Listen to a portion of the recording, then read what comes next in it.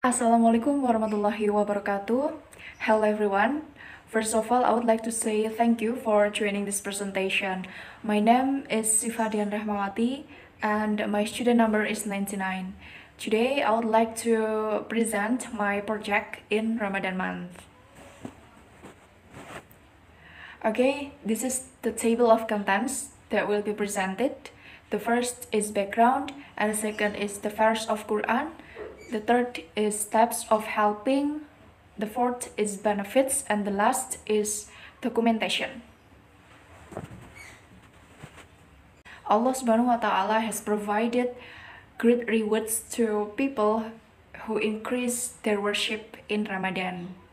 In Ramadan month. Apart from fasting, doing Tarawih prayers, reading Al-Quran, we are also encouraged to do alms to others. In this blessed month, I have the opportunity to help those around me. I choose a family who needs my help. This family consists only of a father and his daughter. His name is Mr. Paino. His wife has passed away and his daughter was orphaned since she was a child. Mr. Paino works odd jobs and earns money erratically by selling ice or even becoming a masseuse. He still works hard to send his daughter to school until his daughter graduates from vocational high school. He lives alone because his daughter works in Jakarta. I respect his persistence to survive in his limitations. Therefore, I intend to help him. This is the verse of Quran that supports my activity. Let me recite. A'udzubillahi minasyaitonirrajim. Bismillahirrahmanirrahim. Aminu billahi wa rasulihi wa anfiqu mimma ja'alakum mustakhlafina fih. فالذين آمنوا منكم وأنفقوا لهم أجر كبير.